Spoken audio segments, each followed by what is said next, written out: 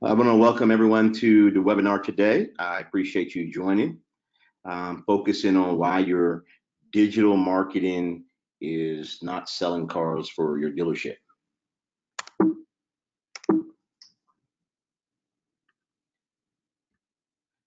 My name is John Isaac. I'm a strategy manager.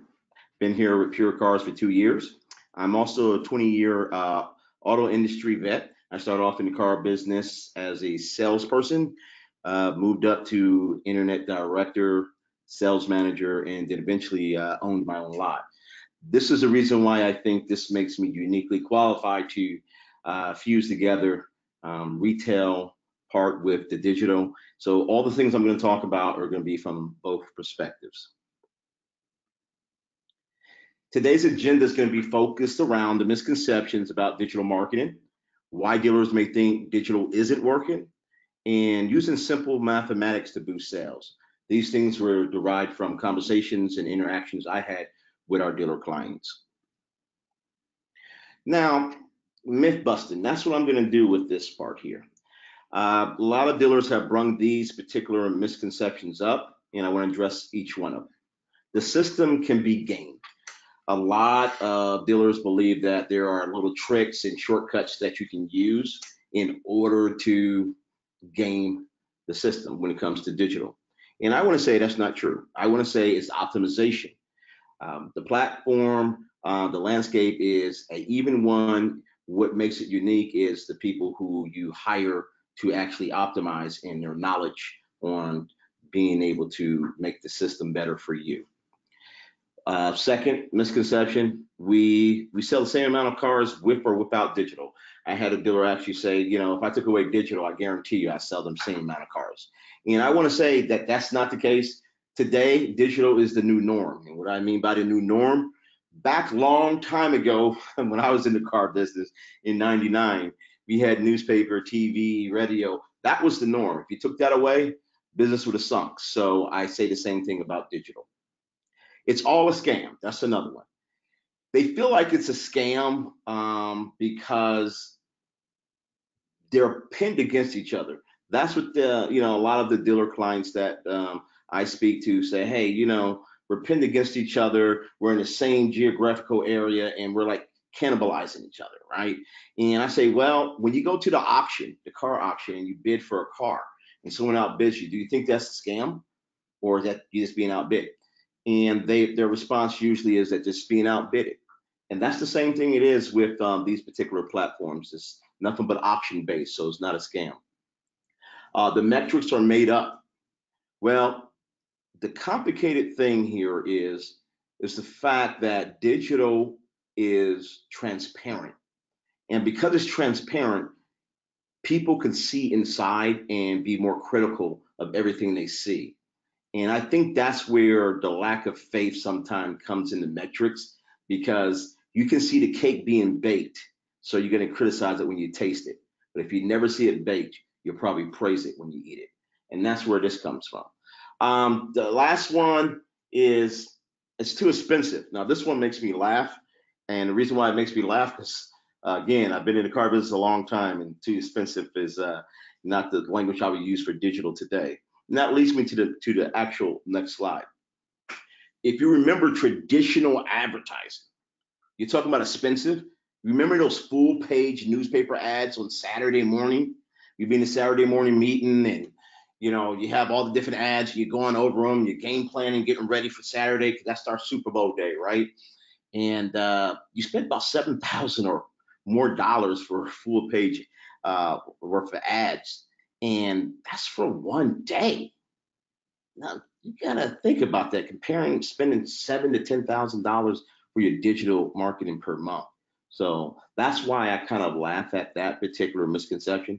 Radio being up there 5, TV, we don't even want to go there. TV can be just way out of pocket. And then billboards.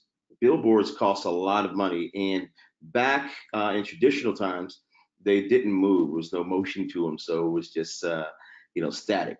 And mailers are probably the only ones that have the greatest return, far as being able to track the greatest return on investment, because you actually know when someone comes in and actually hands it to you. So I do kind of laugh at the too expensive remark when it comes to that. Now, do you guys remember this? Now, for anyone who hasn't been in the business for more than probably, I'd say 4 or 5 years, you might not be familiar with some of the names you see there, Auto by Tail.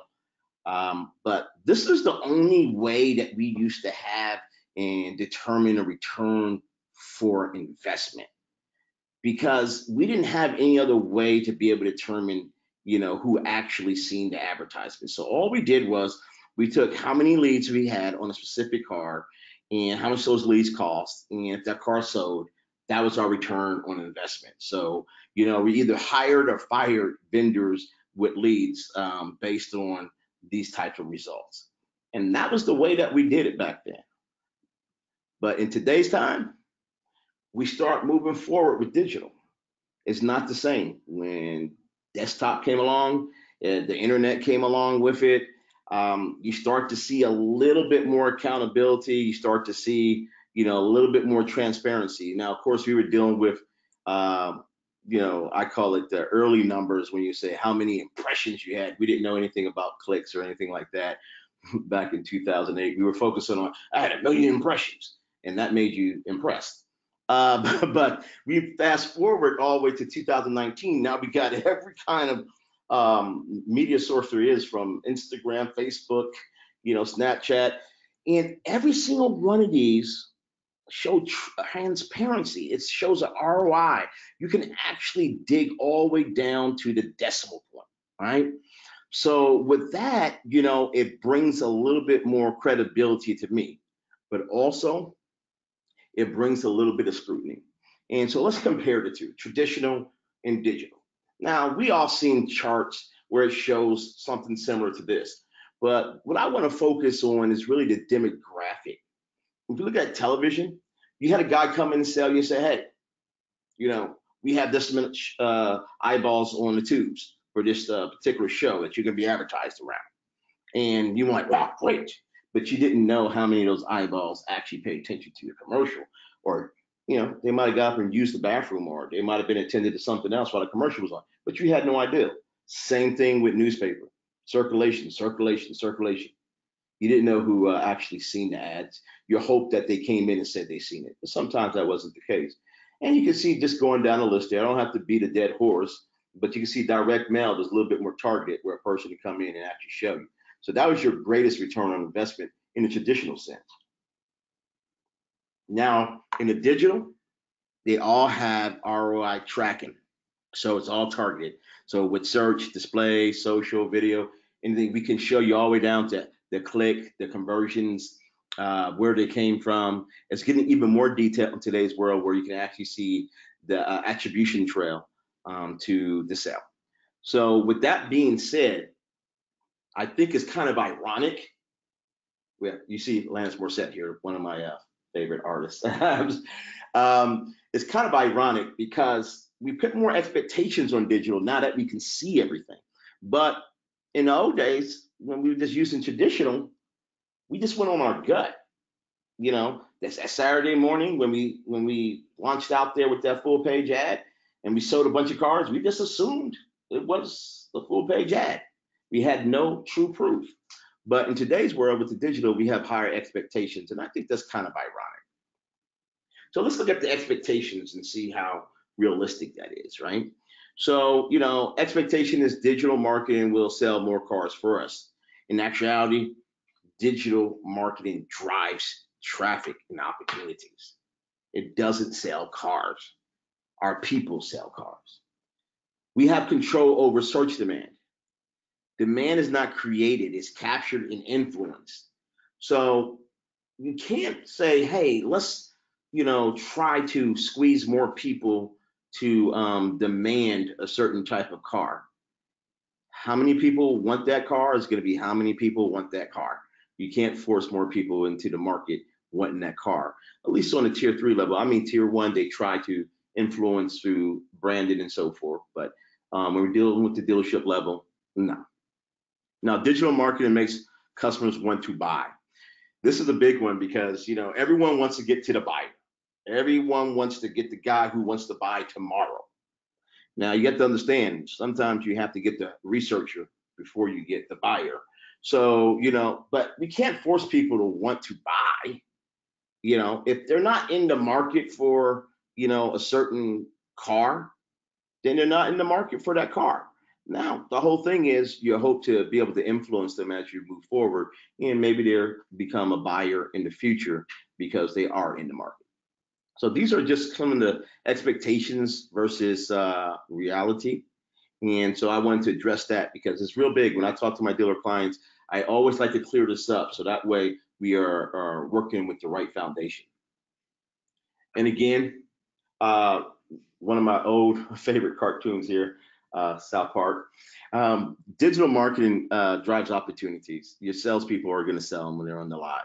And I like to use the word opportunity rather than leads, even though I will interchange them a little bit just for the sake of our thought process. But I think in today's world with traffic is opportunities. It's not leads. Leads are what it used to be in a traditional sense.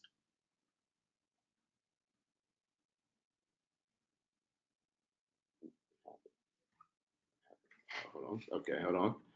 Oops. No, keep moving.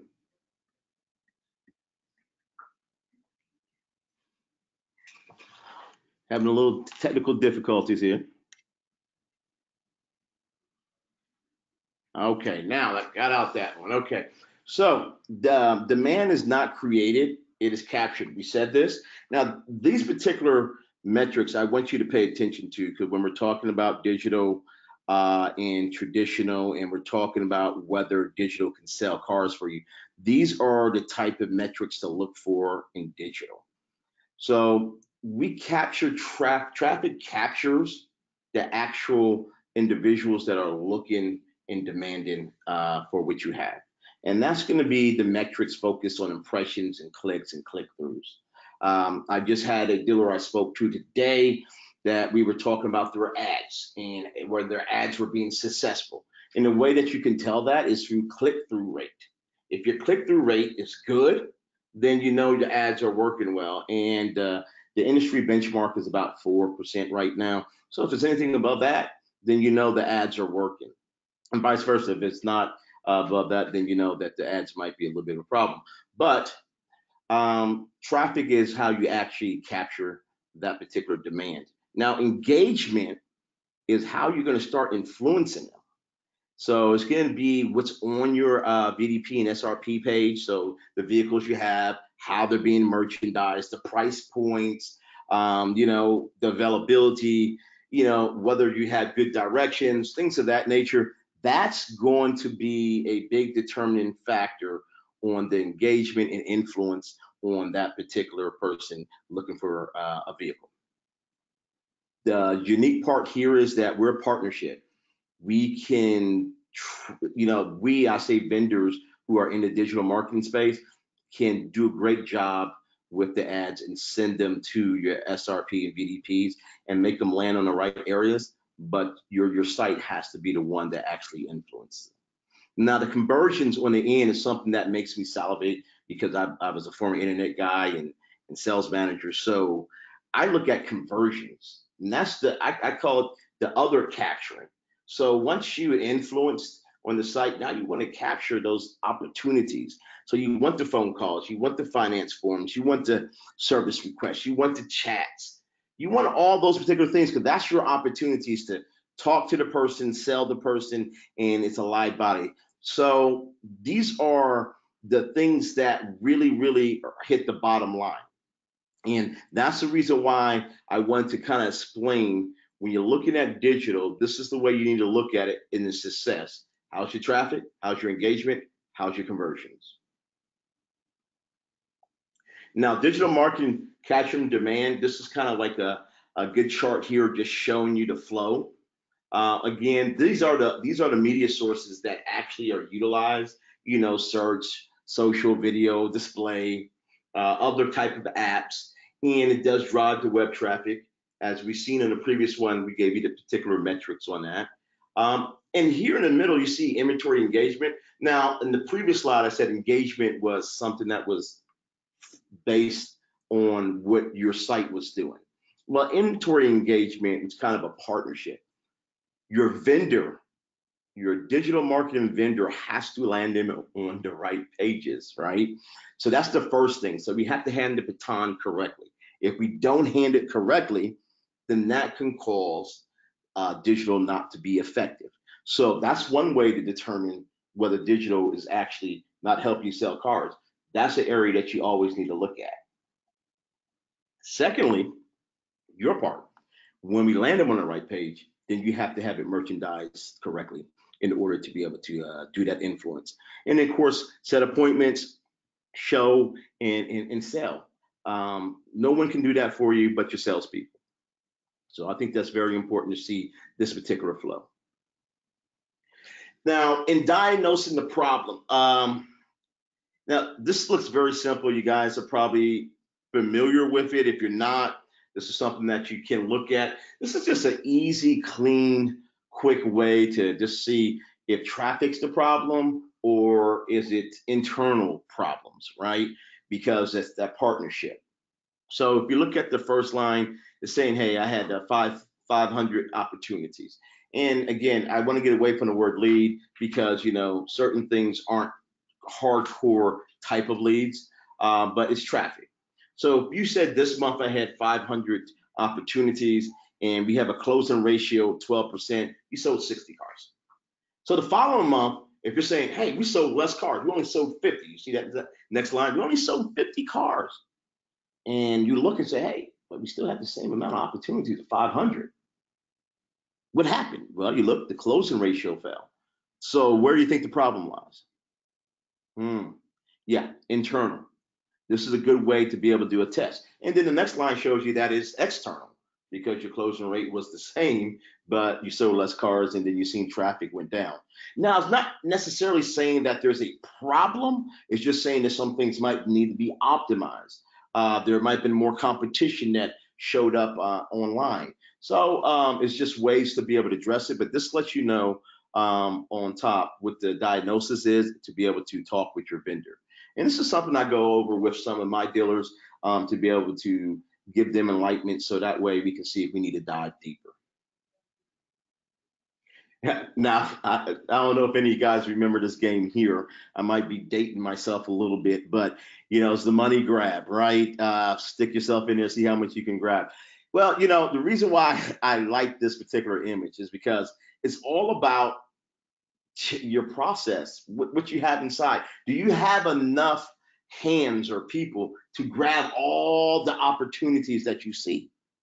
Because we can give you all the traffic in the world, all the dollar bills they're thrown. But if you don't have the process in place to be able to grab it, then you're going to waste a lot of money.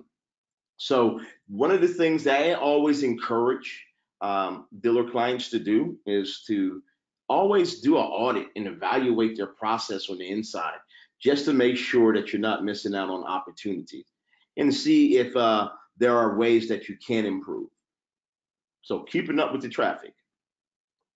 Now you're saying, well, hey, we're doing everything right on the inside. Digital's staying the same. Everything's the same. We're just flat. We're at a plateau, right? So again, I say that's the new norm, that digital has taken the place of a lot of traditional things and now has become the norm. In the beginning, it gave you that big boost and that big lift, and you're so excited and everyone working with you was excited, but then pretty soon, after a year or two, became flat. And so you got to ask yourself, are you doing everything there is to do in digital? A lot of times we think of digital as Google AdWords and that's it, search. But we don't explore beyond that. Digital's beyond just search. Are you doing any display retargeting? And are you providing good incentives and things of that nature for your retargeting? With us, we encourage our dealers to work with us to get incentives that are enticing to people for retargeting, not just something generic and flat. And also, are you doing video? Video is really, really, really big right now. And if you're doing television, you're not doing video, you're really missing out. Because I can tell you what, majority of people I see, their face is stuck in their phone and they're watching videos and they're not watching as much television. Look at yourself. Think about yourself. Do you watch a lot of television, or you watch more videos online? Social media. Are you doing Facebook? Facebook is a great way to be able to expand and be able to boost your sales. I mean, you're able to target people's behaviors and lifestyles, and you're actually able to say, this is the type of person I want to be in front of. And Facebook is open on people's phone all the time. They never close it, and they're constantly checking it. It's one of the most checked apps on mobile. So you have to think about, do you want to be in front of them? So if you're not doing that, you can't quite complain about your sales not being boosted because you're not doing everything it takes to do it. And then, search engine optimization, not just the traditional with the content, but are you doing things like with Google My Business and so forth? Are you doing things to be able to really drive in those phone calls and that foot traffic? So I wanted to make sure that we focused on that part for boosting sales, because this is a way that you can control it in diversity of your marketing. Now, this is important to me. You see Oscar over here? Oscar is older than me. I watched Oscar when I was a child. I love him. But I do ask the question, do you really love trash? What kind of data do you have internally? You're saying you have a 12% closing ratio, but who told you that? Where did it come from? Right? Where's your integrity in your data? Who's managing it?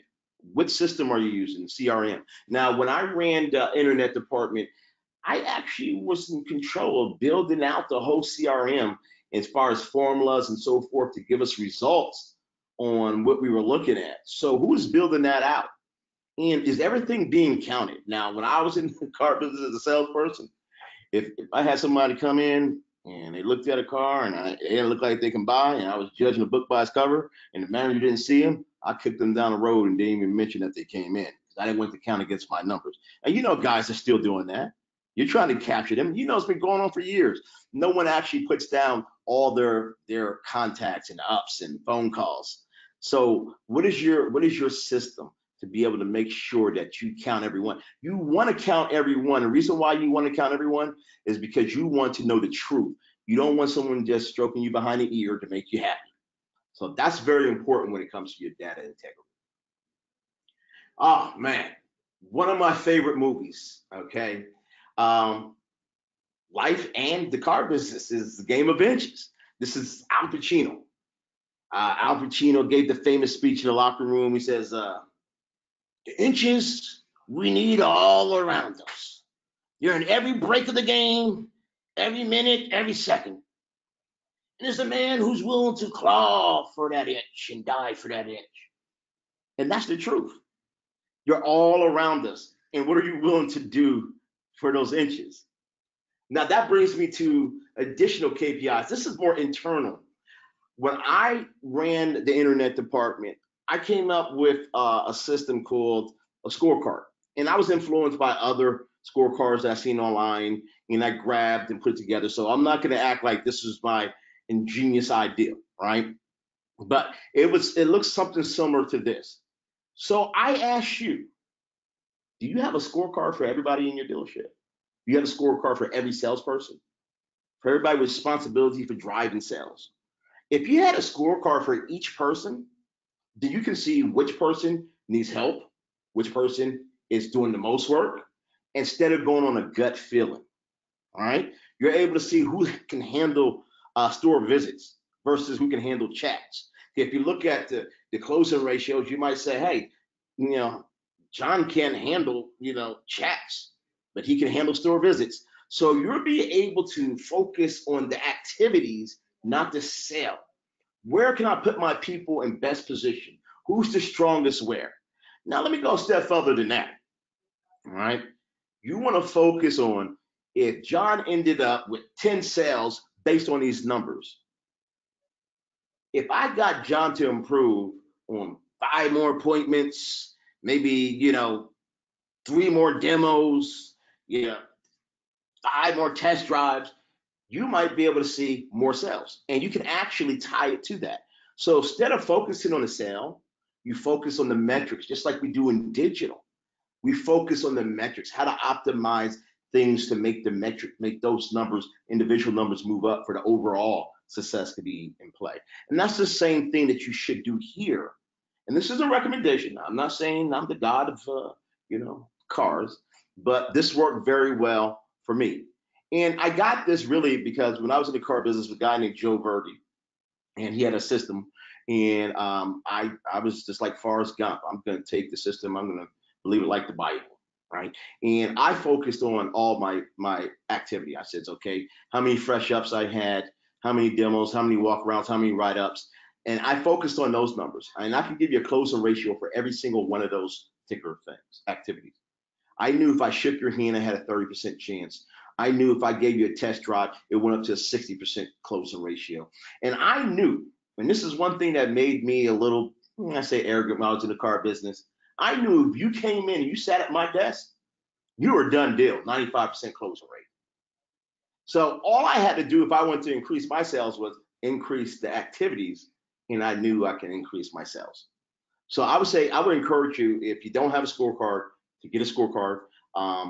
You probably can send us an email, and we'll send you a copy of this, and you can play around with it, change it, do as you wish. Because if you don't have a vendor who's actually looking at how you're handling the traffic and the partnership, then why do you have them? I mean, they should be concerned about what's happening on the inside just as well as on the outside. And that's my preaching, right? But I'm a big believer in that. So let's bring it all together. Key takeaways. Let's be clear on digital expectations versus dealership expectations. Let's make sure we have our expectations lining up together so that way we have complete success. And there's no, miscommunication, and there's no misconceptions about anything. Okay, so also, only you can sell a vehicle once a customer is at the store. I mean, I don't mean to beat a dead horse, but this is the honest truth.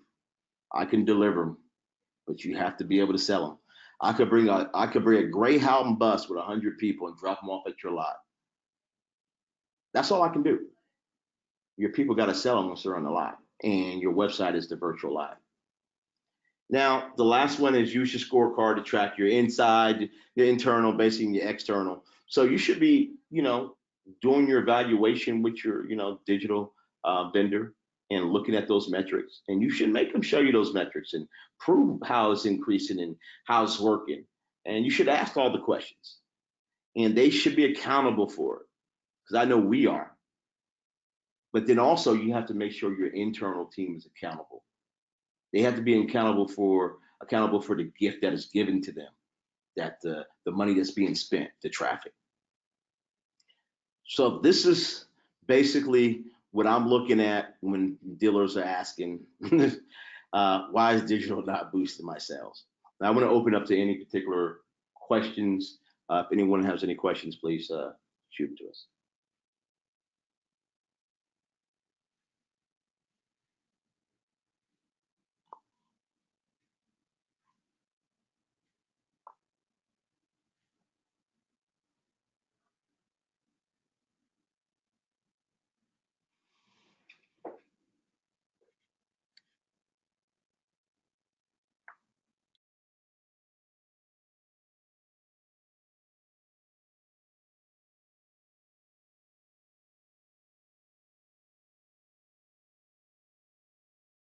All right, some questions should just come in, so give us a second here. I'm going to answer those.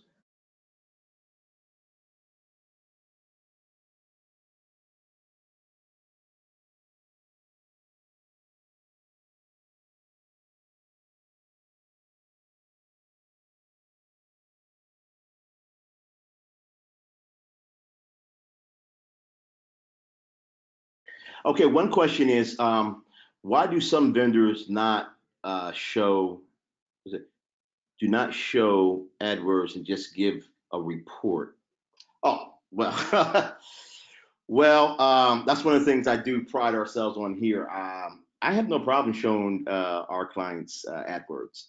A report just tells you the results, right? It doesn't show you the ingredients that went into it, the hard work that went into it. So, I would say most definitely, um, if they're not showing you the guts of everything, then what do they have to hide? That's the true question.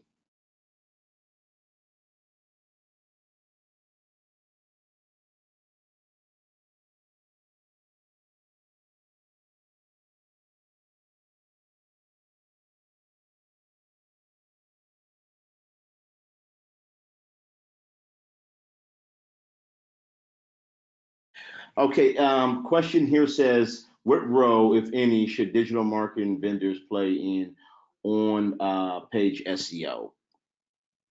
Well, I could say with us, we have developed a great product called Seek, and I think really SEO from that perspective, it's going to be focused around more of local search engine optimizations, where you're showing up in the map pack and you're shown more relevant to getting those phone calls. It's sort of like similar to the restaurant business, where you can make reservations. And I think it just recently didn't they come out with a book it or reservation type of button for a car dealership. So that form of SEO, I think your vendors should be deeply involved in. I know we don't get into the deep content type, the traditional sense. We do a little bit just to kind of enhance it, but we focus more on where Google's moving, and Google's moving more towards actually being relevant with the actual search on the go, mobile. And as I said to a group before, it's really going to the one click. Everything's one click away, and that's what Google. That's why you got the reservation button and the book it button, and that's where it's going. So that's what we focus on.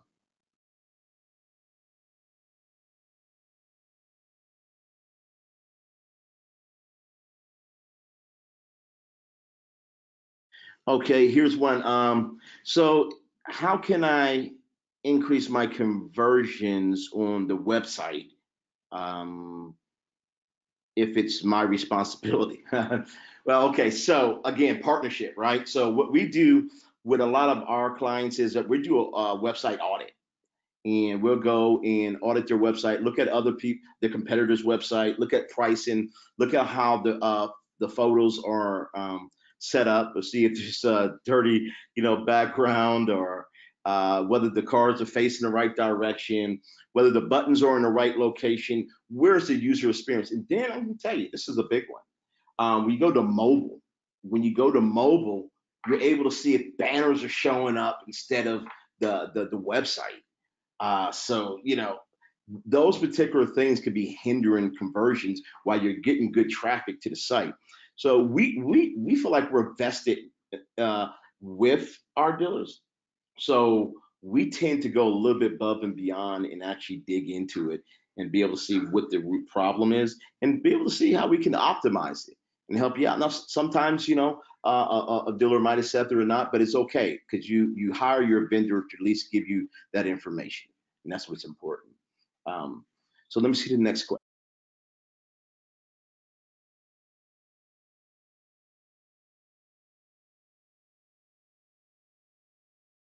Okay, so the next question is, am I going to send out a copy of the scorecard? Gladly. I think everyone should have the scorecard, not because I'm behind it, it's because I know what it does. So we most definitely will be sending out the scorecard. And yeah, I know that people, we don't want to necessarily get flooded with a lot of emails about certain things, but I like to be flooded with how well it's working for you. I'm interested in how things work for people. I'd be interested in that once you get the scorecard.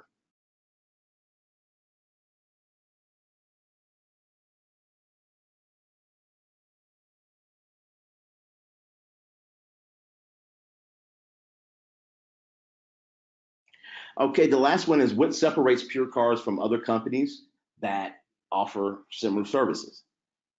Guess what? It's me. It's the others that work here. That's what I'm saying. The uniqueness of who you're working with. What makes your dealership different than any other dealership down the street that sells the same car you sell at the same price you sell it? It's your uniqueness of your staff, the culture that you have. And we have a unique culture that we're going to dig. We're going to ask questions. We're not scared to, to meet the challenges. We're not here as computer geeks trying to click, click, click on the keyboard. We actually have people here who've been in the car business, experienced the pressures, and can actually talk to you from that perspective. So again, when I talk to my clients, I say, I'm a car dog. And so happened I learned digital. So I'm going to talk to you from the car dog language to the digital language. And that's what makes us unique. And of course, we're the best. We got another question. Okay.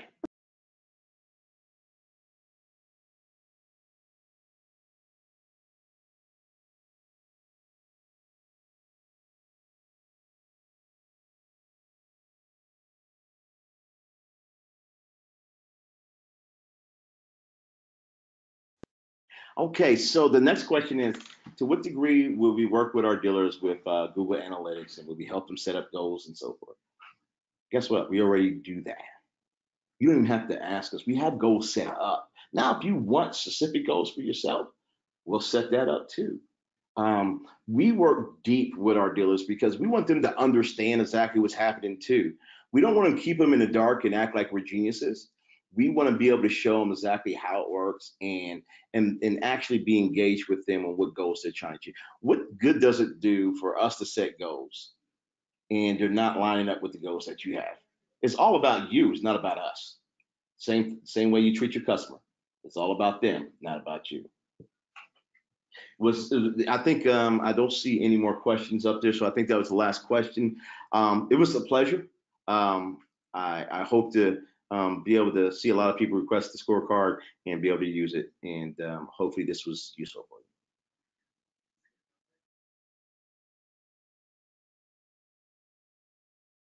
And don't forget, we're going to send out the recording to you, so that way you can listen to this again if you wish. Have a good day.